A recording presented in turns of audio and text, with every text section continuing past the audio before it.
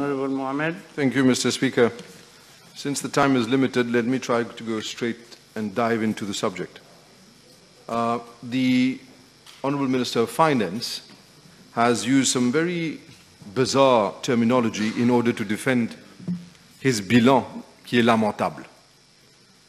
And he starts by saying that c'est un badinage politique. He says, l'opposition ne reculera devant rien pour des gains politiques, tentative de créer un climat de tension, de doute. He says that they have a langage de vérité and de solidarité. And he says that everything is to blame with, as my good friend, Honourable Minister of Labour has just stated, everything is to put, the fault is that of the international situation, and it is never the fault of government. What both ministers and other members of government have to understand is that this motion of no confidence, I see them on the defensive. I see them trying to defend and as though they're taking hits. It is not a motion of no confidence personally against any one of them. It is collectively against government. So they don't have to be defensive and take it personally whenever we criticize what we believe to be wrong. There is no need to create enmity when we talk about subjects of national importance. There is no need for you to be so much on the defensive and keep on repetitively look in the rearview mirror. Because what I've seen the Honourable Minister of Finance do is systematically, together with Minister Callichurn, systematically talk about what they did in the past, but they refuse and fail, once again, lamentablement, to consider the fact that people outside of this chamber, in hundreds and thousands, are unhappy with the performance of this government, unhappy with la légèreté avec laquelle they run les affaires du gouvernement, unhappy because of la cherté de la vie, unhappy because people still keep on traveling as ministers as though they have nothing else is difficult in this world. When it comes to people having to eat, when it comes to people, good friend Honourable Callichurn says government has subsidized and will be subsidizing almost 4 billion rupees. But when it comes to traveling for ministers, then ministers are not expected to open boîtes sardines and to eat in Dubai. Then ministers are not expected to economize and subsidize and travel economy. Then ministers are not expected to travel and take a taxi, but to take a Mercedes to be driven to the pavilion for Dubai World Show and whatnot. This is what was said. At least the trottinette, I bought it with my money, not taxpayers. Whereas the ministers traveling for this country, whereas people are suffering out there, what do the ministers do? Let's look at this document, 7th National Assembly, first session, report of the PAC. And I'm looking at that document that is part of our history today. And look at the hypocrisy, Mr. Speaker, sir. And I don't mean anything personal against members of government when I say that. But in that committee, there are 4 members from government side in there. In that committee, Honourable Navina Ramyad, Honourable Rajana Dalia, the Honourable Muhammad Ismail Rao, Honourable Rameswar Dulab. Those are members of this committee. And when the committee produces a report of this nature, this means that this committee, all the members thereon, collectively adopt that report and the contents of this report. And when this report says, for instance, and I'll take one example. Your committee takes this very serious view at paragraph 2.1.2 of the representations made by the representatives of the ministries that they were executing instructions from their respective minister.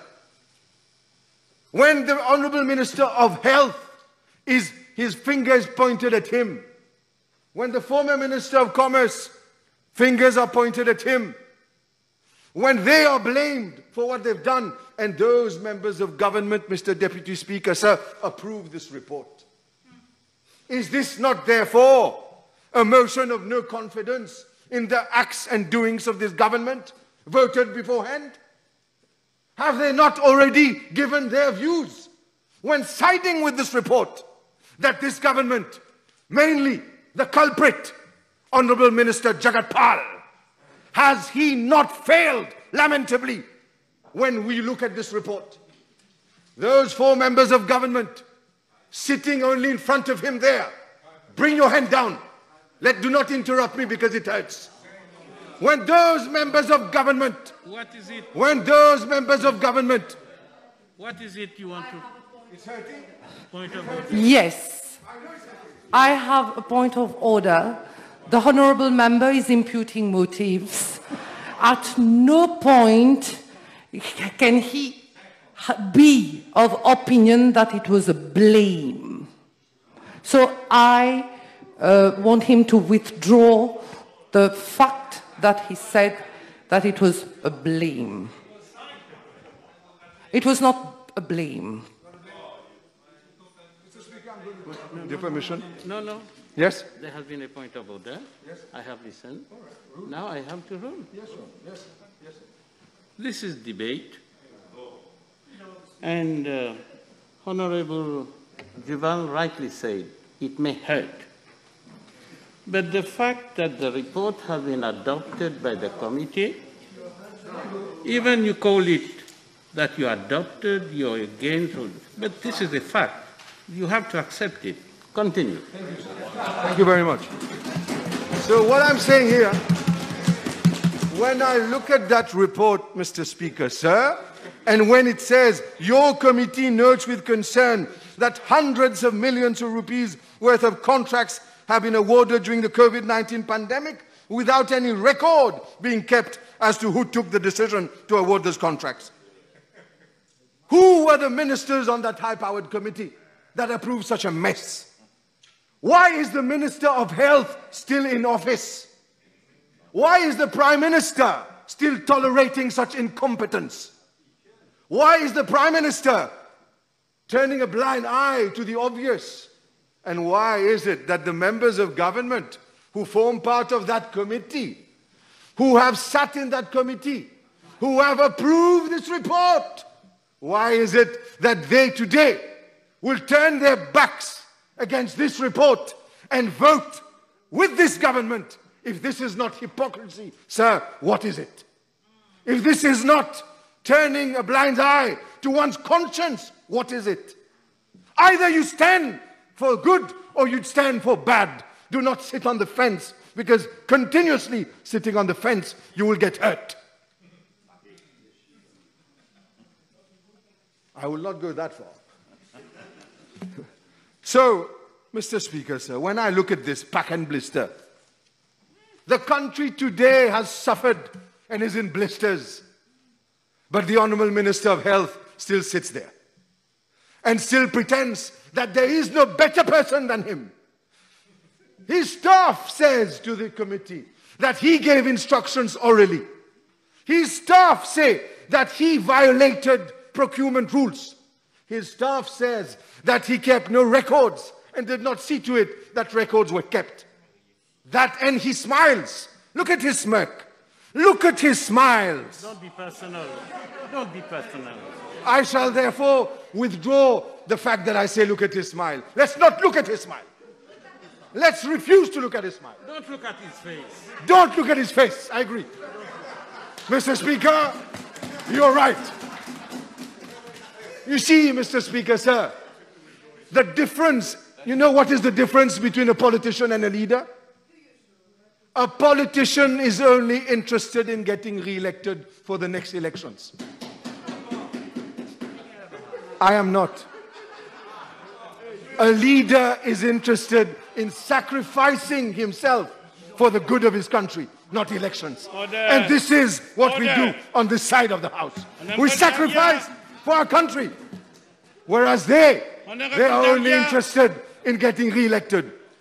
La population mauricienne souffre. et le ministre des Finances pense que c'est un badinage. Don't interrupt the member. And the Minister of Finance, what explanation is he going to give to the people out there? And I speak to those members of the PAC, and I appeal to their conscience. And I ask them not to be ashamed for what they decided in the committee. Not to turn their backs like chameleons that try to adopt a different color because the bush they're in has changed feuillage. Do not try to wear camouflage and hide from the obvious. If you have agreed that therein lies problems as regards governance, I put it to you, Mr. Speaker, sir. Why is it that we have to tolerate political and parliamentary hypocrisy in the face of suffering out there? And the Minister of Commerce, and I say a good friend, just like other friends as well. Let's not feel the fingers pointing at him. Good friends on the other side. No, he's also a good friend. He's quite a funny one, though, but he's a good friend. So when I look at this. Explain to me something. The real price of mogas aujourd'hui, without any taxes, 37 rupees 20 per litre. The real price of gasoil, without any taxes, 38 rupees 96. Le consommateur aujourd'hui, il paye la TVA sur mogas 8 roupies 80 par litre. Le consommateur sur gasoil fait 6 roupies 50 par litre. En plus, le consommateur, le badinage que le ministre des Finances pense qu'on fait, est obligé de payer 2 roupies par litre comme contribution pour les vaccins de Covid-19. Mais cela n'a pas empêché les chers ministres de l'autre côté de la Chambre de se parader devant la presse, de prendre des photos, que ce soit avec les représentants diplomatiques d'autres pays, pour vanter la capacité de leur cher Premier ministre de négocier des vaccins et de les obtenir gratuitement. Alors moi je me demande, Monsieur le Président, si on a pu obtenir des vaccins gratuitement, pourquoi alors ils sont en train de poignarder la population ou de vampiriser la population en suçant le sang jusqu'à la moelle de cette population en nous volant 2 roupies par litre?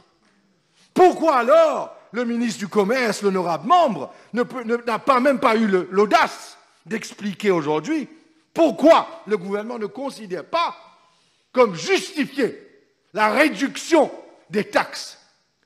Pourquoi est-ce qu'on continue à payer 2 roupies par litre? Pourquoi est-ce qu'on continue à contribuer autant de taxes et que le prix a presque même peut-être plus que doublé? Le vrai prix est la moitié. In moments like this, you have to show solidarity. Le type de solidarité dont parle le ministre des Finances est simplement joli à entendre dans son français de Molière. Mais en réalité, ce n'est même pas un véritable enjeu politique, la moralité ou la solidarité. Il nous vend une histoire qui est tout à fait fausse, parce que la vérité est qu'aujourd'hui, on va en discuter, ils vont défendre l'intérêt du gouvernement, et puis ils vont tous dire « Aïe, we are in the interest of government and government will win the day ». But out there, people are suffering. Out there, people are paying a heavy price. So, Mr. Speaker, sir, maybe I'll finish on this one sentence. I'll ask the Minister of Finance, who says that he is transparent and that he is honest politically, to at least reply. How much did it cost government when the several ministers went to Dubai?